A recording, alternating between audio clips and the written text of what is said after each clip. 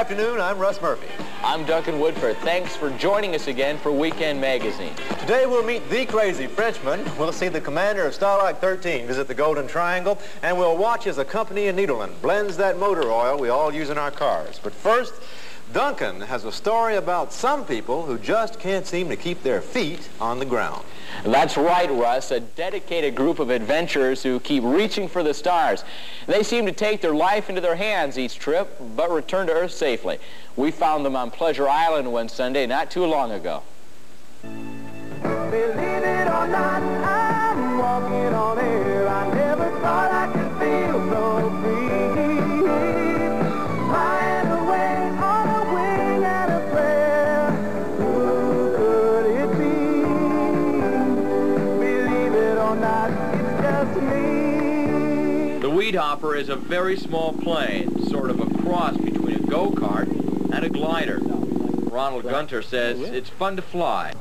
I've been scuba diving, parachuting, had motorcycles, boats, and this all of them rolled into one right here. It's a lot of fun. The weedhopper can be put together in about 45 minutes. The tail goes on first.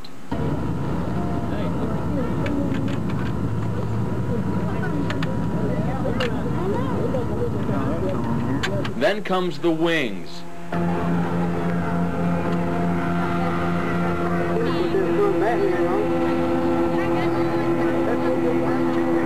The engine and propeller sit at the front. They stay attached. The weedhopper has two manual controls. On the pilot's right, the control for up-down and right-left. On the pilot's left, the throttle. It's a simple plane, but Gunter says it's safe.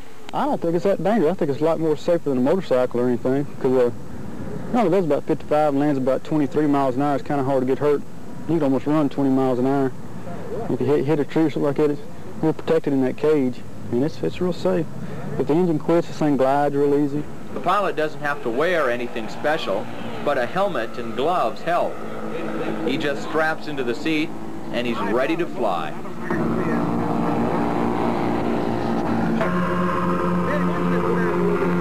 Where?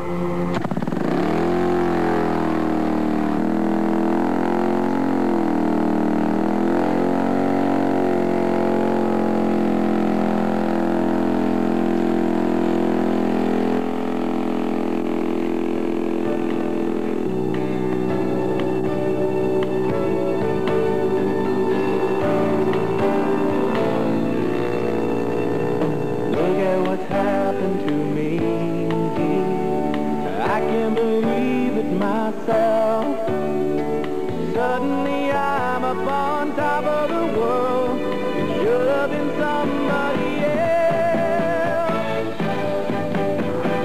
Believe it or not, I'm walking on air. I never thought I could feel so free.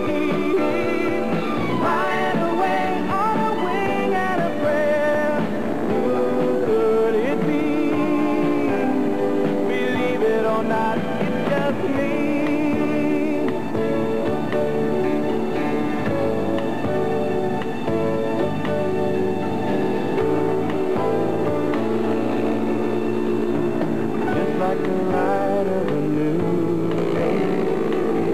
From out of the blue, breaking me out of the spell I was in, making all of my wishes come true.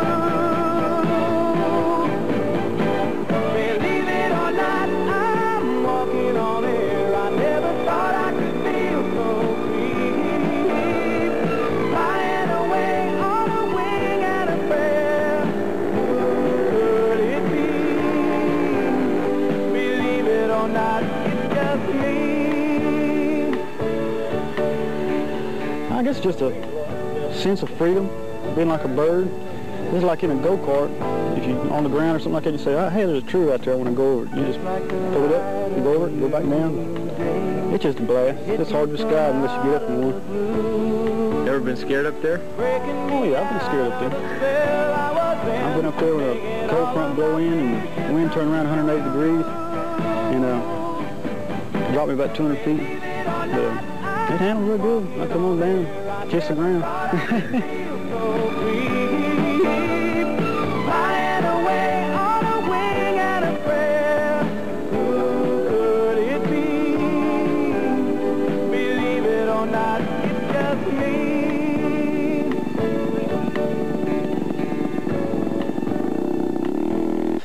It seems like it would be a whole lot of fun if you could overcome your fear. If frogs had wings, they wouldn't bump around so much either. Next on Weekend Magazine, the man with the secret of boudin.